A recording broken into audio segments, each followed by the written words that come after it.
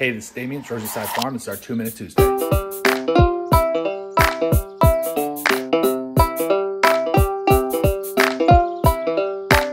So today we're looking at the eggs we get on the farm.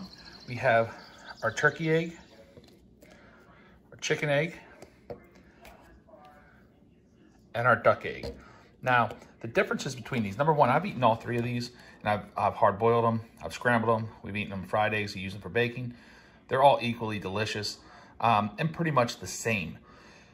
The turkey egg and the duck egg are fairly difficult to crack. They have like a harder inner lining membrane, but you know, once you get used to it, it's fine.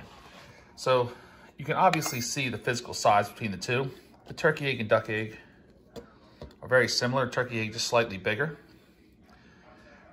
So if we're to weigh these, our chicken egg, just over 2 ounces.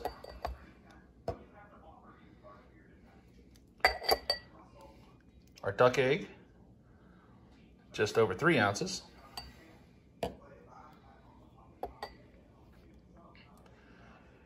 And our turkey egg, just a little bit heavier than our duck egg.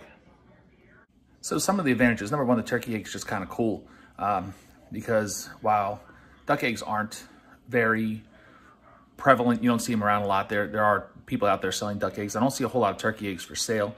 Our turkey lays about every other day, every third day, pretty consistently. The duck lays pretty much every day, and that's all year long. And chickens, of course, they're going to produce the most eggs, especially during the spring and summer months when there's a lot of daylight. But cold weather comes and we have shorter days, their production goes down. So I think it's great to have a duck on the farm just to make sure we have that egg production all year round. So thanks for checking out our 2-Minute Tuesday. Hoping to get outside so we can do some projects outside. Right now we are hunkered down until this storm is over. See you next time.